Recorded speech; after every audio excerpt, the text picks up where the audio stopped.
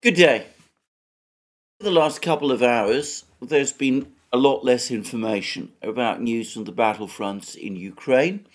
As I have discussed many times, that is not necessarily a sign that important things are not happening. On the contrary, it can be a sign that there's a general tightening up of the situation and that the officials, the authorities on both sides, Russian and Ukrainian, are trying to stop information leaking out about actual battlefield events. So we have less information about what's going on, except that one important individual, Denis Pushilin, who is the acting head of the Russian-appointed Donetsk government, has just travelled to Bakhmut, where he's carried out an inspection of the situation himself. And he's been discussing some of what he's seen on various Telegram channels, on his Telegram channel, and I suspect he's going to give an interview, and he's promising that before long he's going to tell us an awful lot more. Anyway, he says a number of things. He says that there's still fighting going on. He talks about fighting going on in the railway station. I'm not sure which railway station. It's clear to me that Bakhmut has several, but apparently there's intense fighting going on for this railway station. He doesn't tell us exactly which structures the Wagner organization has captured in Bakhmut. Yesterday I got the sort of information that the Wagner organization has captured both the Metallurg Stadium, about that I am reasonably confident, and the Avant-Garde Stadium, about which I'm slightly less confident. And as I said in my program yesterday, that it controls around 90% of the town. I think that is also probably reasonably accurate. And anyway, Pushilin so far hasn't provided information as to exactly what structures have passed under Russian control. But note that the very fact that he's able to travel to Bakhmut at all and apparently visit the place does indicate a certain confidence that the situation there is now confidently moving in Russia's direction. Now, I say that, of course, I do accept and appreciate that Yevgeny Prigozhin, the head of the Wagner organization, regularly goes there, visits the front lines, is often seen with his men in these battlefronts. I have no doubt at all that his physical presence is inspirational to his men, but I don't know of any other commander on either side of the war who does anything similar and who goes so close to the front lines and puts himself at possible risk in that sort of way. And bear in mind that the Ukrainians have made at least one attempt to kill Prigozhin. They launched a missile strike several months ago, as I remember, on a particular location in Donbass, where Prigozhin was supposed to be attending a meeting. In fact, he'd left it some time earlier. Under the structure, the building was destroyed and some people, as I remember, were killed. Prigozhin was not amongst the casualties. Anyway, I've said various things about Prigozhin at various times. I've mentioned the fact that he's not himself the military commander who is in overall charge of the situation on the battlefronts.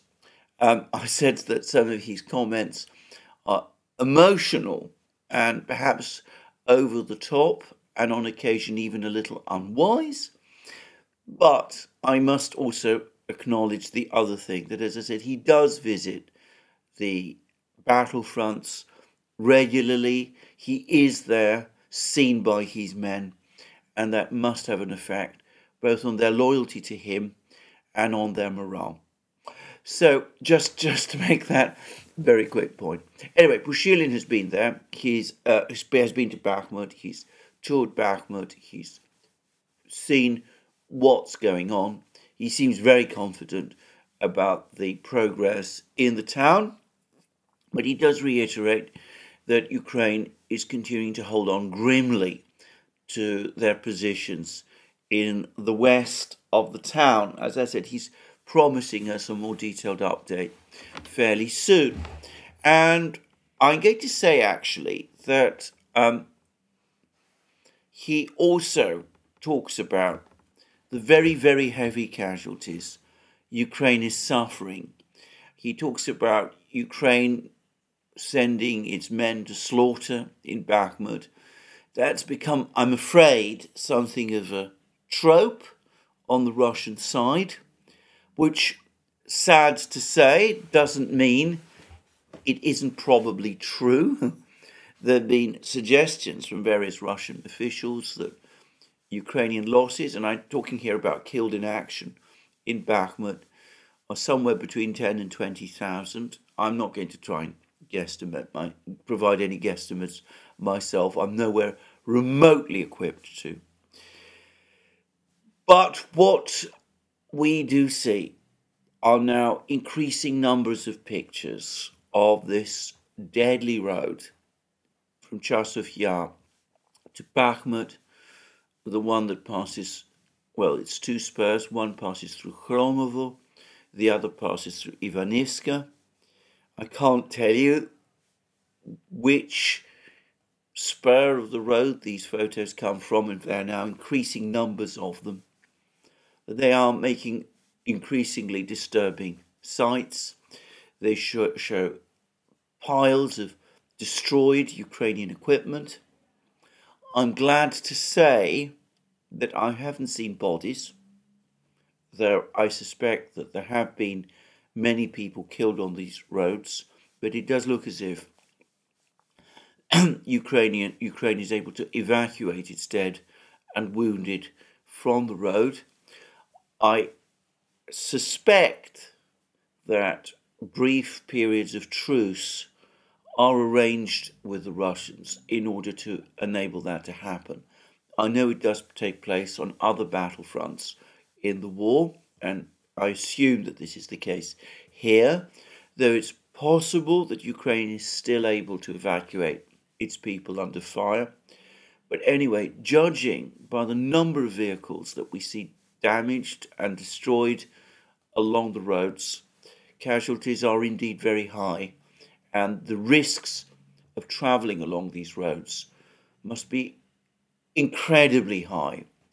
And we get reports on a fairly regular basis that Ukrainian soldiers have, in effect, rebelled against orders to travel up and down these roads, which, incidentally, as I understand it, now only happens at night.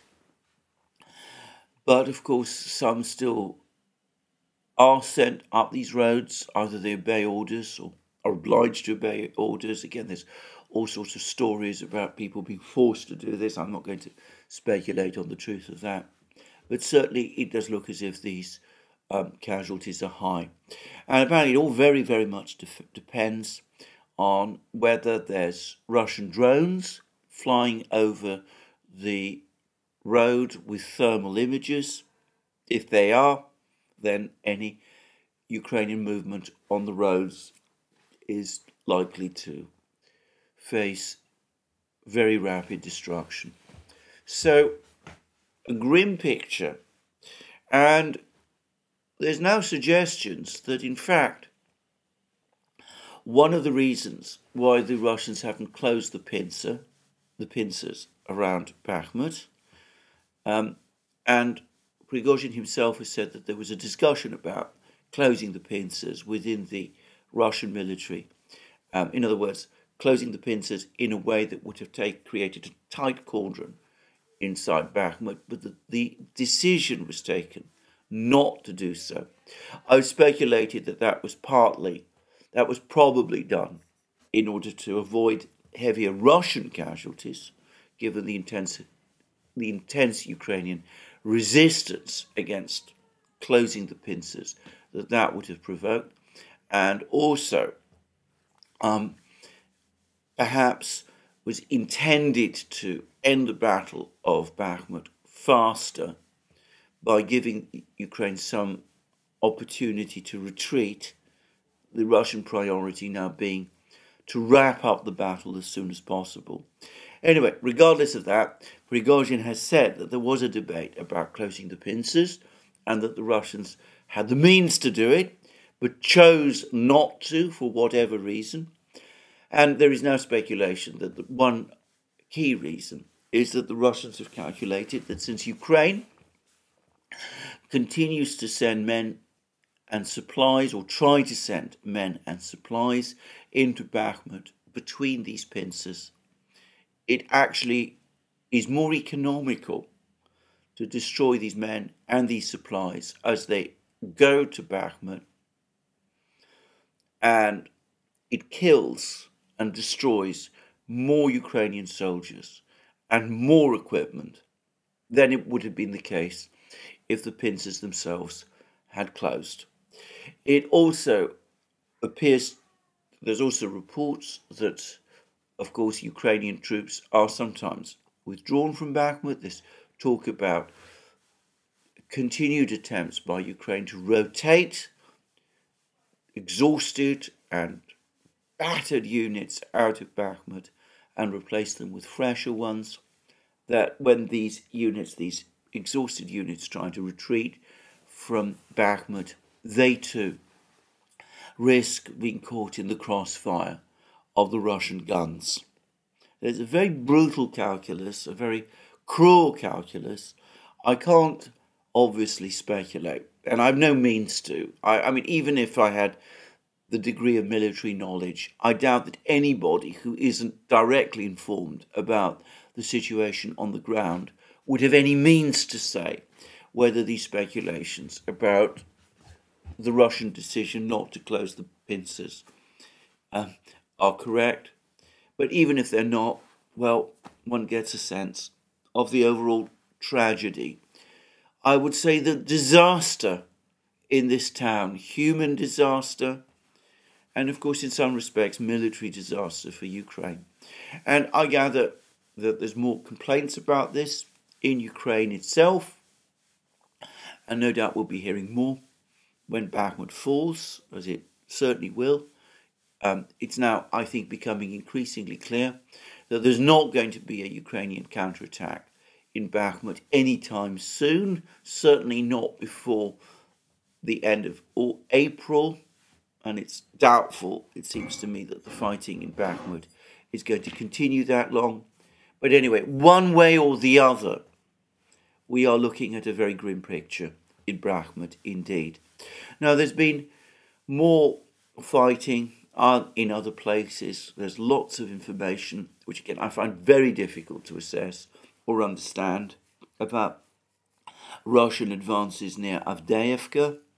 As I said, my own guess is that when Bakhmut falls, the Russian priorities will be to capture Chasov Yar and perhaps Konstantinovka, two smallish, well, Chasov Yar is basically a village. Ukrainian soldiers have said it's virtually undefendable. Konstantinovka is a rather bigger place, but apparently significantly smaller than Bakhmut. Anyway, that the Russians will want to capture these places, Chasov Yar, Konstantinovka, Bogdanovka, closer to Bakhmut, where fighting is said to be ongoing, Orekhovo, Vasilyevka. They'll want to, in other words, straighten out the line around Bakhmut in preparation for further advances, and no doubt to establish their own defensive positions, in other words, to consolidate. But alongside that, I think the priority will be to capture Seversk to the north and Avdiivka to the south. And once the Russians have done that, they will be significantly closer once they've weathered the storm of the Ukrainian counteroffensive. Assume, of course, that they do weather the storm of the Ukrainian counteroffensive. They will be in a position to advance west towards the Dnieper, bringing themselves ultimately opposite the key town of Dnipro, which, by the way, if it happens, will, in my opinion, mean the effective end of the war. I think if the Russians reach the east bank of the Dnieper across from Dnipro, then essentially the war is ended. I think that at that point, Ukraine will be in a crisis situation from which I can't myself see that there would be any real prospect of recovery. Now, that does leave unresolved the bitter fighting that's going on in Marinka and Vuhledar. And I have to say about Marinka, I've discussed the reliability of Russian reports from time to time. About Marinka, I'm going to say it straightforwardly, Russian reports have often been very unreliable. They, at one point, a couple of months ago, they were claiming that Marinka had been captured, that the Russians had broken into the centre of the town and then captured the town itself. It's clear that was never the case, or even remotely the case, that the Ukrainians were putting up a determined resistance in Marinka, and that at the time when some of those claims about Marinka having been captured were being made, in fact, Ukraine was still holding positions, still in the central areas of this town. But anyway, it does seem over the last few days that some kind of progress has been made in Marinka. Pushilin said a short time ago that Ukraine only holds a small part of Marinka. And there's been reports that a tire factory there has now been captured by the Russians, one of these other big industrial facilities, and that might open the way, perhaps, for a further Russian advance on in Marinka, and perhaps the final resolution of this very long battle. There have been many people, by the way, who, whenever I discuss Bakhmut, come back and say, well, it hasn't been very impressive. The Russians have taken so long to capture this small isolated town of Bakhmut, which has no strategic significance, and this doesn't really show the Russian military in very good light. I have repeatedly said that I don't agree. I think the prolongation of the Battle of Bakhmut has worked to the Russian advantage, not to the Ukrainian. On the contrary, I think Ukraine's overinvestment in the defense of Bakhmut has been disastrous, and the United States thinks so, apparently. So do many officials in Europe, military officials in Europe, and certainly that's my view. But if you wanted to make that criticism, if you wanted to make criticism that the Russians have made heavy weather of one particular place, then the right place to do it is not Bakhmut, where I think the Russian operations, spearheaded by the Wagner organization, so far as I can judge, and remember I'm no expert in these things, have been incremental, methodical, and very effective. If you wanted to make that kind of criticism, then the right place to do it is in Marinka. Now, I say that I don't know very much about the nature of the battle in Marinka, but certainly it's been the case that the Russians have given an over-optimistic spin repeatedly of their progress in that particular town, and they have made very heavy weather of it. But anyway, supposedly, and again, in light of these premature claims of victory in the past, I take this now with a cascade of salt, a mountain of salt, but anyway, we're getting reports that this tire factory has now been captured, and that it does seem as if these reports are true, and I expect that they are about the tire factory at least, that the Battle of Marinka, this long, slow, grinding battle, is finally coming to some kind of conclusion. In and around Vuhledar, a more difficult place, a very difficult place to capture by all accounts. Apparently there's been a lot of fighting backwards and forwards. Ukraine has launched several counterattacks on Russian positions. They've been repelled. The Russians supposedly are incrementally working to advance around Vuhledar.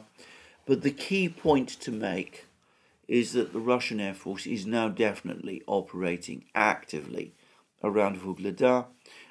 This is now widely confirmed, and it seems clear that the battle for Vuhledar, with Russian aviation now working, that might start to take a different turn again in a short while, perhaps after Bakhmut falls. I am going to say one further point about Vuhledar.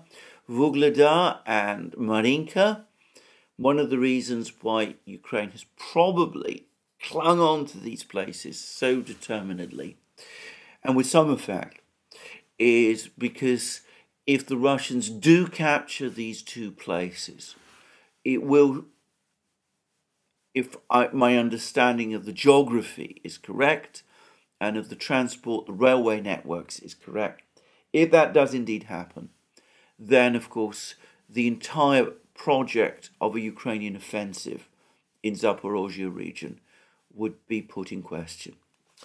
And now that brings me both to the question of the Ukrainian counteroffensive and to this big document dump. Now, I've made it clear in previous videos that I believe these documents are real. Now, when I made those claims, because of the time constraints under which I work, I'd not had opportunities to read what had been written by others, and in particular, I had not had an opportunity to read Larry Johnson at Sonar 21. And Sonar 21, for those who don't know, son of the American Revolution, 21, written by Larry Johnson, is an indispensable blog about the war. And Larry Johnson is, of course, a former CIA analyst. He's familiar with American internal documentation, which, of course, I am not. And he's looked at these documents, and he has absolutely no doubt at all about their authenticity. And I consider his expert view on this conclusive.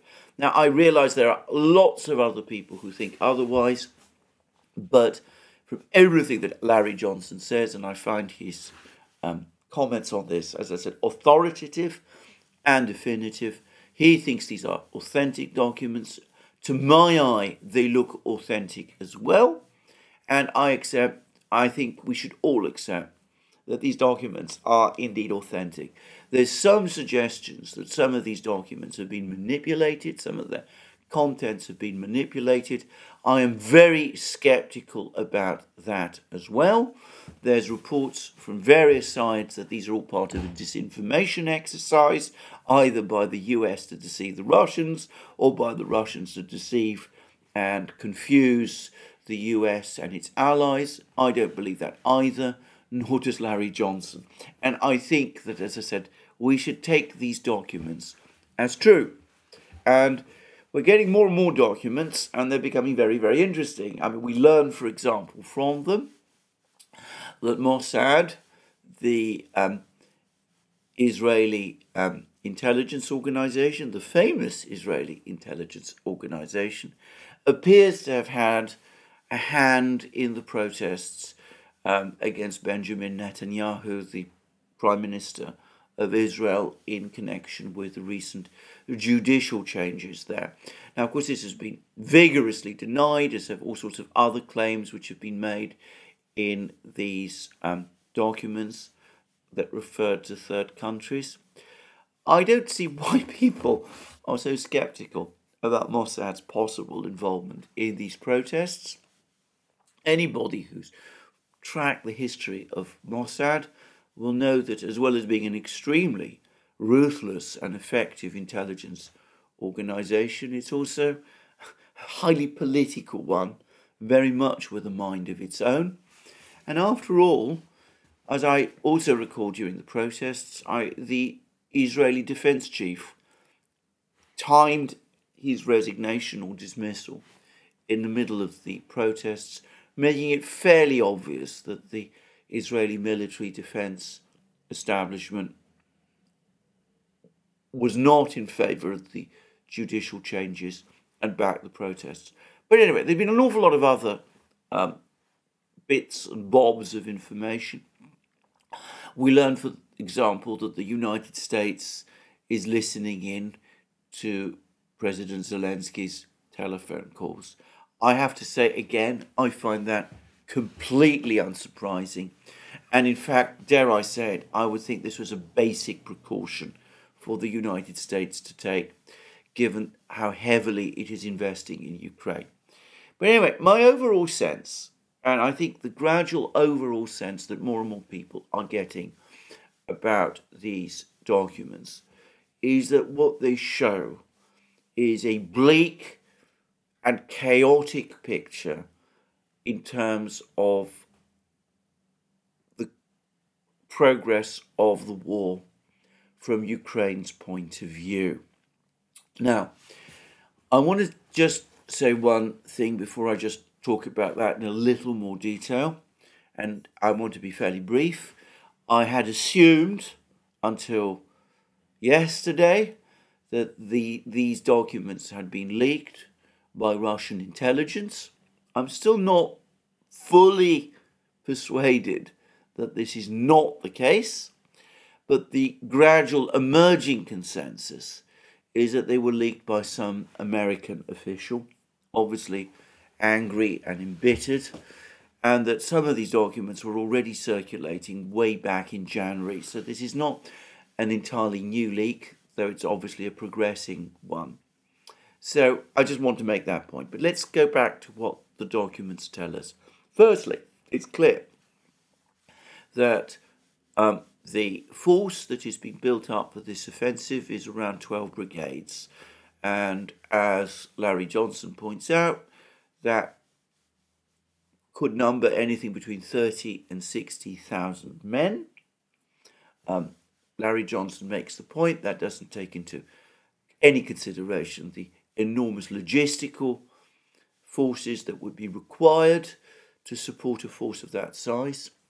Prigozhin has said that Ukraine has around 200,000 men who could potentially participate in the offensive, and there's another 400,000 in the rear, a significant force. I think that's probably about correct if we are talking about the total size of the Ukrainian armed forces. In other words, the active forces that Ukraine has at its disposal number around 200,000, of whom that 60,000, by the way, is a part, and the remaining 400,000 are the second line logistical supply troops. As we know, there's thousands of women now serving in the Ukrainian armed forces. There's also the people who operate the air defences, who, as I said, do all those sorts of things in the rear. And that the actual teeth units number around 200,000. And I think this is about right. So Ukraine is committing perhaps a quarter of its military to this offensive, which again seems to me about right.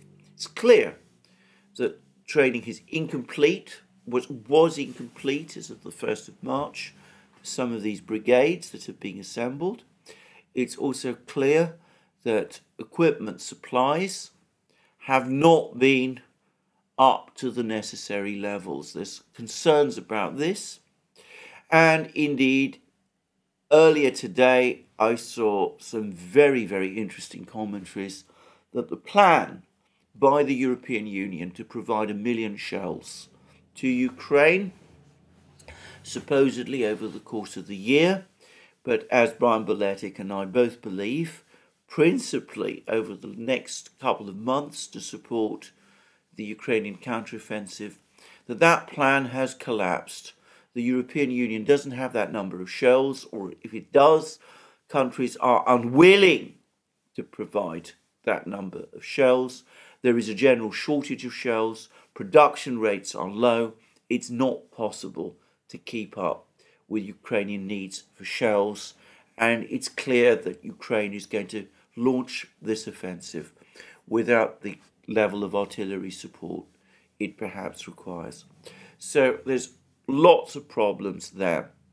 And in fact, the overall picture strongly supports much of the analysis by people like Alex Pushilin and Brian Beletic and others about the inadequacy of supplies. I'm going to say something else, which is that if the attacking force is indeed going to number between 30 and 60,000, let's say 60,000, that may not be anywhere near enough to achieve any kind of decisive breakthrough, given the fact that Russian forces in Zaporozhye region and Kherson region and the regions nearby are apparently fully up to strength and apparently increasingly well equipped, and given the enormously elaborate fortified lines that they've built up, and given the fact that they will be backed by artillery and aviation, which Ukraine will not be.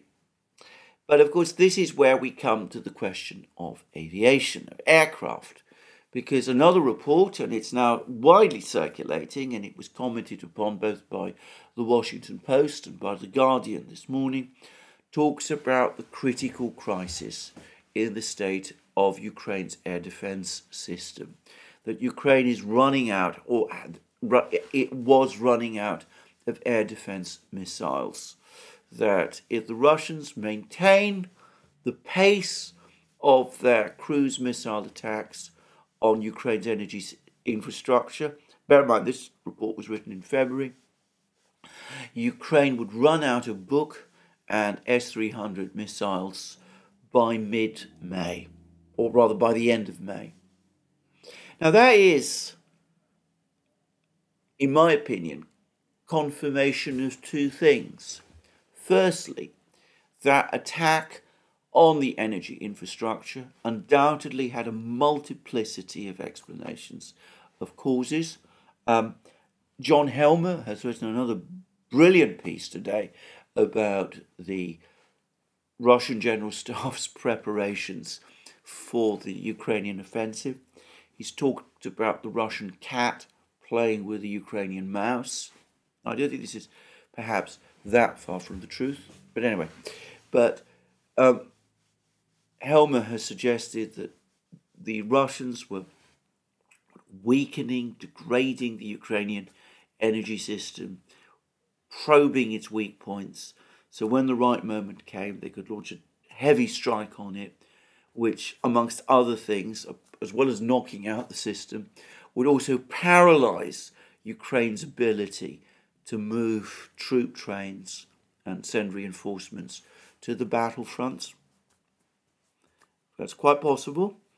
By the way, and on that, and in parenthesis, on the topic of the Dnieper bridges, there's now film circulating of a Sukhoi 34 fighter bomber, Russian Sukhoi 34 fighter bomber, launching a guided rocket, a KH-29 rocket, against a bridge, a Ukrainian bridge, and destroying the bridge.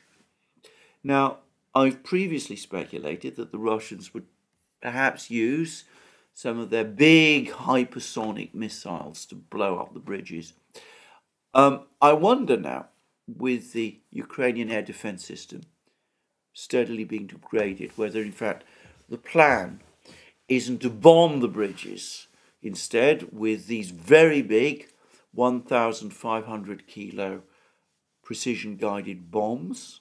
And that's an interesting thought. One wonders how much damage bombs of that size might do to bridges.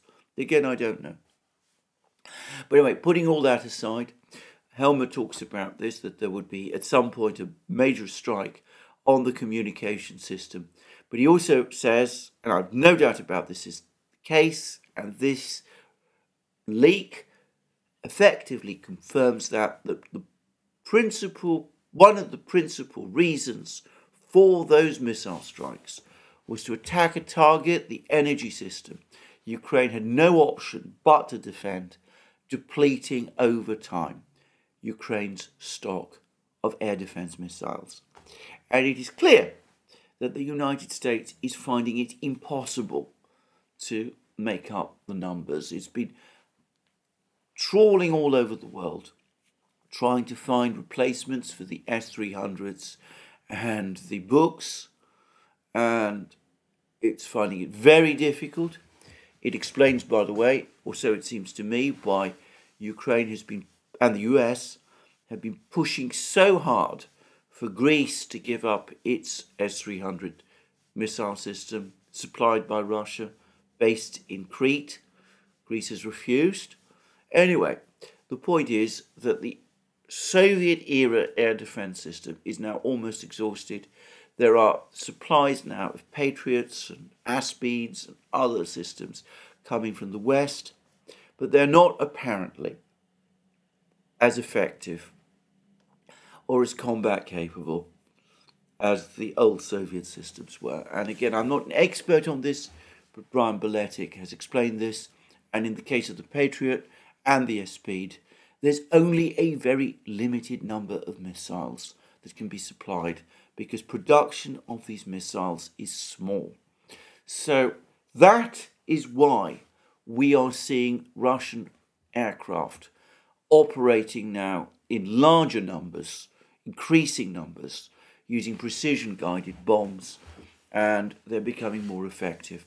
And Yuri Ignat, the defense chief of Ukraine's air defense, has actually come out and again has made very bleak assessment of the situation. He was asked directly whether this report about Ukraine's stock of air defense missiles being almost exhausted was true. He evaded an answer.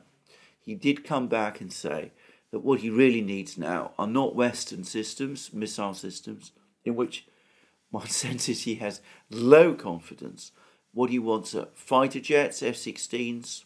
Well, he's not going to get them by the time of Ukraine's counteroffensive, which now is increasingly looking like it's most likely going to happen either at the very end of May, April, or perhaps more probably in May.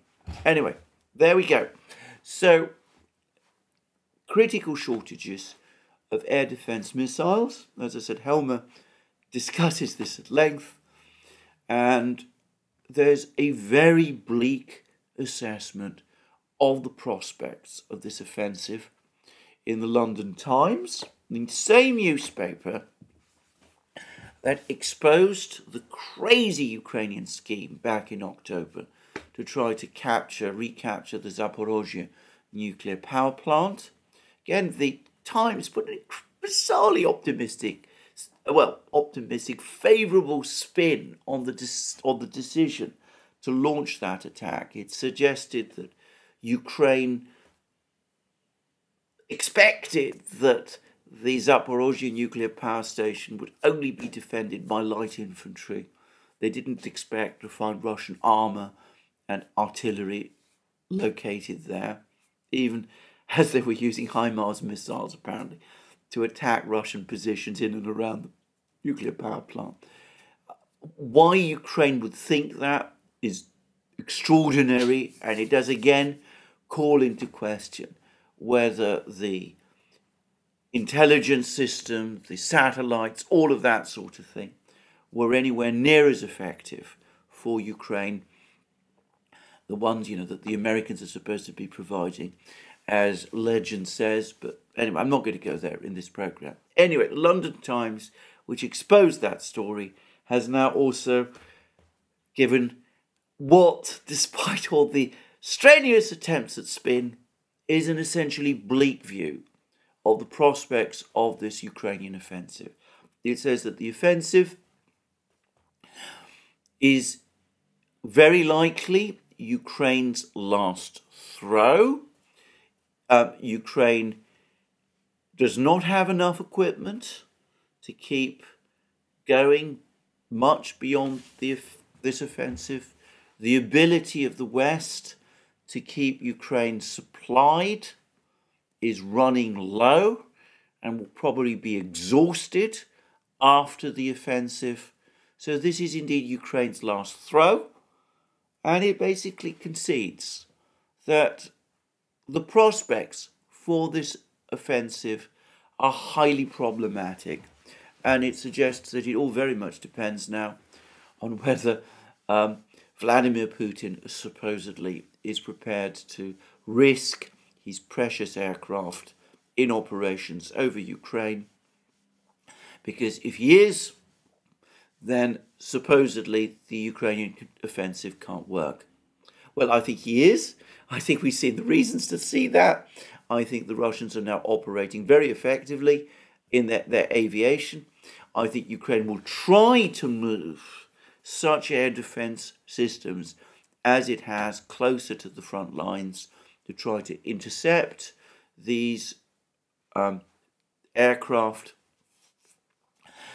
That will perhaps make them more visible on the open steppe, but that's another story. But of course, Ukraine can't denude its air defences everywhere, because that will expose them to more attack by the Russians, and some of these very new Western systems might not be up to very much either. Anyway, we shall see. But it is an admission from the Times that there are problems with Ukraine's air defense system, that this is Ukraine's last-ditch offensive if it fails, if Ukraine doesn't achieve its military objectives. Well, it doesn't quite say that, but the implication is that Ukraine has lost the war. And that's, again, where we come back to Helmer. Helmer's account, which, as I said, is extremely interesting, essentially discusses this article in the London Times in detail, and it explains very well, as I said, the critical state of Ukraine's air defense, and the fact that, as I said, in Helmer's words, the Russian cat is now playing with the Ukrainian mouse. Now that, of course, leaves open the fundamental question: if Ukraine's offensive fails, or if it only achieves partial success but is unable to achieve a decisive outcome, what then? Does Ukraine continue fighting? With what, in that case? Does the West continue to try and scrabble around, trying to find systems to support Ukraine? Which systems? Is there going to be a diplomatic initiative to end the war? If so, by whom? By the West? By China? I suggested in previous programs that China is not so much proposing a peace plan for Ukraine now. Rather, it may be positioning itself for a situation where it might act as a mediator, might, once military operations over Ukraine have reached what you might call a decisive point, which could very well be at some point in the late summer, early autumn, once the Russians, as I said, have weathered this offensive, assuming, of course, that they do. Anyway, there we go. So that's where I think we stand on the battlefronts today. I just want to return to one particular topic, which is Emmanuel Macron and his visit to France. Now, there's been an awful lot of people who have been taking a view that, in fact, Macron did actually distance himself from the West, the rest of the West, and the United States when he went to France. He's now making all sorts of comments about the need for Europe to achieve strategic autonomy, the need for Europe to reduce its dependence on the dollar, things like that. I get to make my own observation about this. This is nothing new from Macron. He's talked like this many times. He used to talk like this a lot in the run-up to the fighting in February.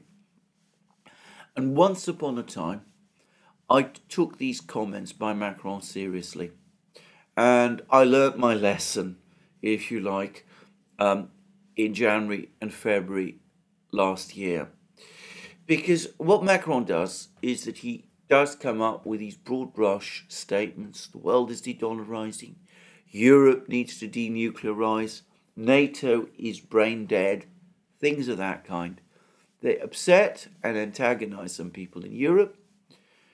They probably don't make some people in the United States at all happy. But when the chips are down, he invariably ends up doing exactly what the Americans want him to do.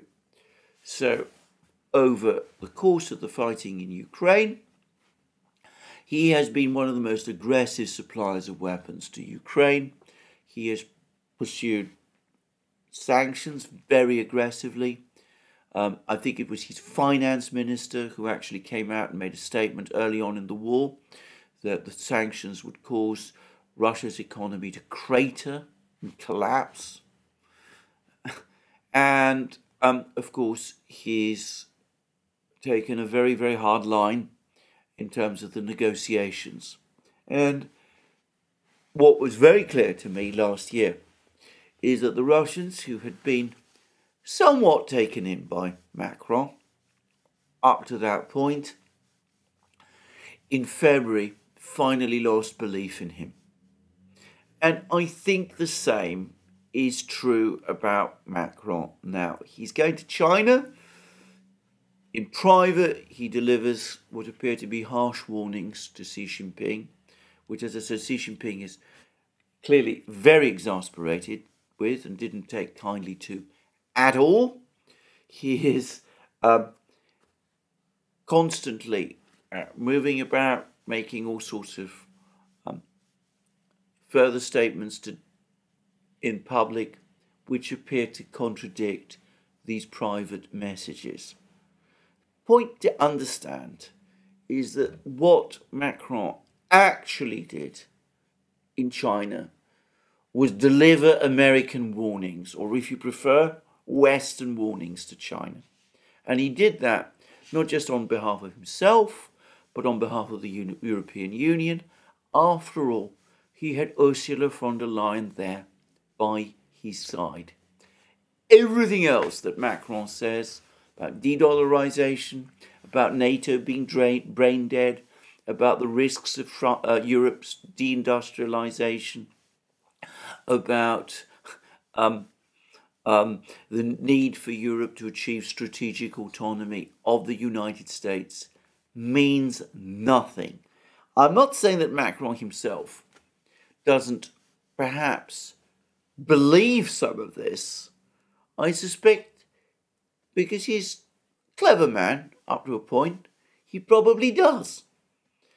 But ultimately, while he's prepared to say all of these things, his actions tell a different story. And it's his actions one needs to look at. As I said, I was very disappointed by Macron last year. I remember Anatole Lieven, the British analyst, saying that Macron had it in his power to prevent a war in Ukraine entirely. All he needed to do was come out and say that France, in principle, opposed NATO membership for Ukraine, and he expected that future French governments would adopt the same stance. And that would probably have been enough to end the war, to prevent the war. But Macron didn't do that. He's not going to do that. When, as I said, the chips are down, he always does what the Americans tell him. So I would ask people not to be taken in by Emmanuel Macron. The Russians were, to a great extent. I certainly was. I don't think the Chinese are, for 1 microsecond. So that's all I wanted to say. This is where I finish today. I hope you've found this program useful. More from me soon. To remind you again, you can find all our programs on Locals, Rumble, BitChute, ODYSEE, Rockfin and Telegram. Links under this video for Patreon and Subscribe Star. and for our shop. And last but not least, have a very good day. Enjoy Easter Monday, and more from me soon.